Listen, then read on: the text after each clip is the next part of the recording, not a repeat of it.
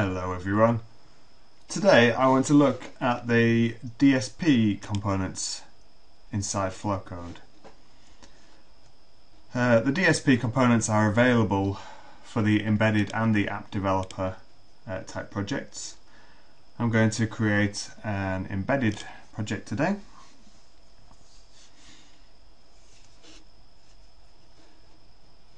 So under component libraries, DSP, we have a number of available component libraries to do various things.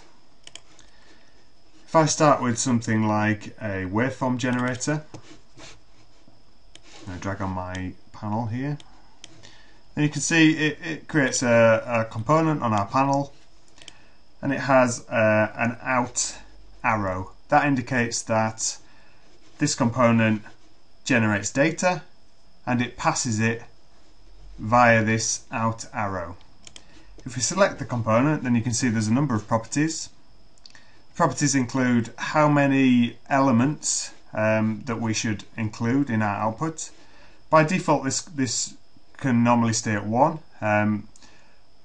Where you might need more than one is for things like FFT, where you have to process a number of chunks at once, or for things like multiplex, for things like interlace and deinterlace, where you want to combine a lot of signals together and then split them apart again. So we'll stay with a buffer size of 1. We can select the buffer type. So currently we have an 8-bit, we have 2 forms of 16-bit and then 2 forms of 32-bit buffers. We'll stick with the unsigned int, and then you can see for the waveform generator we have various options here. We can change the type of wave, and that will update our little icon here on the panel. But let's stick with the sine wave. And for now, all we want to do is pass that sine wave to an output. So we have an output digital, and this just allows us to collect the value from the DSP buffer chain as a variable value. You can see it has a property which is connect to, and we're going to connect that to our wave generator. And then you can see it draws a nice little arrow for us, and we can see that the 2 components are now connected.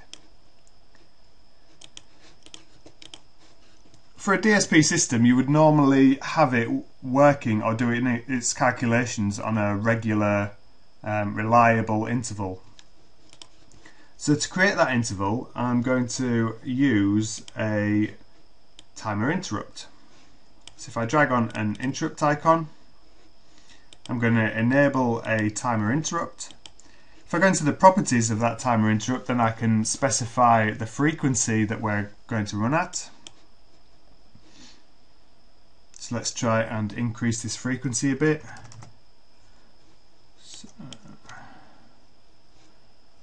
So there we have 14 kilohertz, and we'll create a new macro, which is timer interrupt. Okay, and edit. In our sine wave generator and in a few of the DSP components, you can actually enter in the sample rate under frequency calculation. So if we enter the sample rate of 14 kilohertz, then you can see that based on the properties here, we will end up with a period of about 7.1 milliseconds and a frequency of 140 hertz. Now obviously if I change, say, the number of samples, then this affects the calculations here. And so you can see that depending on your rate of interrupt here, you can do a lot of the basic calculations and get everything absolutely on the nose as to what you need. So anyway, inside our interrupt, all we need to do is basically call our DSP components in order. So we'll start with the sine wave, and then we'll call the digital output. So the sine wave we will call generate. and for the digital output we will get the value as an int, because that's the value that's being stored in the DSP buffer. So we'll assign that to a variable, and we'll call this output.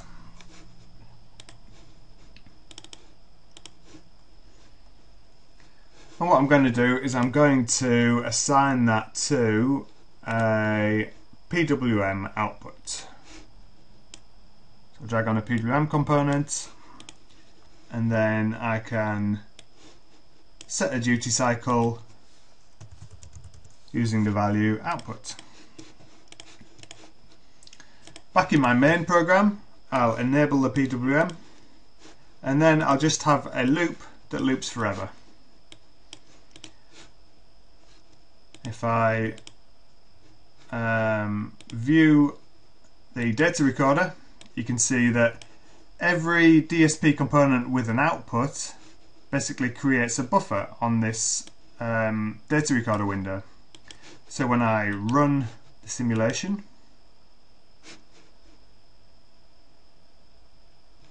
you can see the data. Obviously that's going quite fast, so what we probably want to do is find a way to vary the frequency of this sine wave. So what I'm going to do is I'm going to drag on a potentiometer,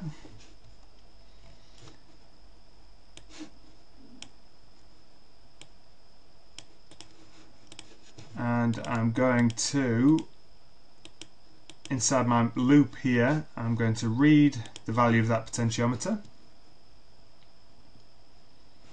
and I'm going to read it as a voltage, because that gives me a nice floating point number. So I'm going to call this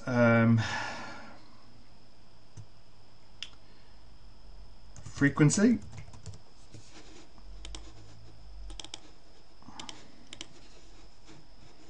and I'm going to call the modify frequency function of the wave generator modify frequency. So now when I run the program, you can see that I can turn the frequency right down, and I can speed it right up.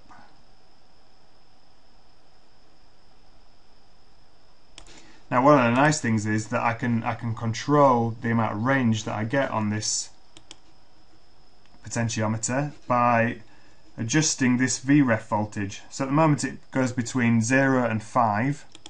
So if I wanted it to go between 0 and 1, then I would change that to be 100, because it's steps of 10 millivolts. And now you can see I'm getting very, very nice, long, slow frequency, and I can adjust it up to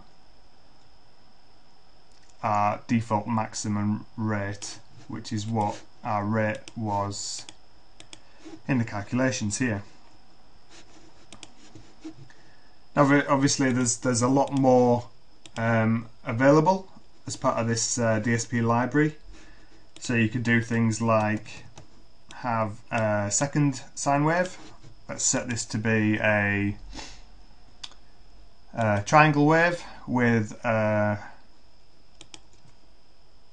samples instead of 100. We can add a math function, which basically allows us to combine two DSP streams together in various ways. So our connect to A would be DSP wave gen 1, connect to B would be DSP wave gen 2. Again, the buffer size can stay at 1. We want the return value to be an unsigned int. We want to take the maximum of the two signals, and then we just need to change our output to point to our DSP math.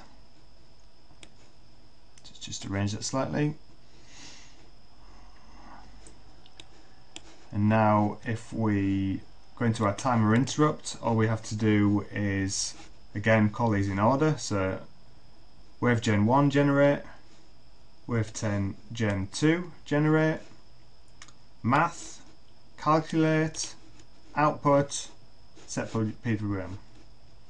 So if we save and run this, then we've got our sine wave, we've got our triangle wave. Zoom in a bit more.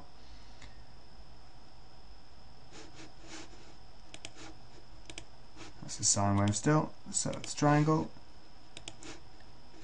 And you can see that we've got the two values being added together very nicely and providing the maximum of the two values. That's not quite taking the whole range. Offset of 0.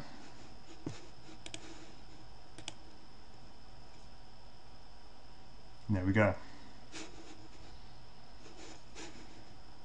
So I hope this has been useful. There's a lot of functionality that you can achieve using this DSP library.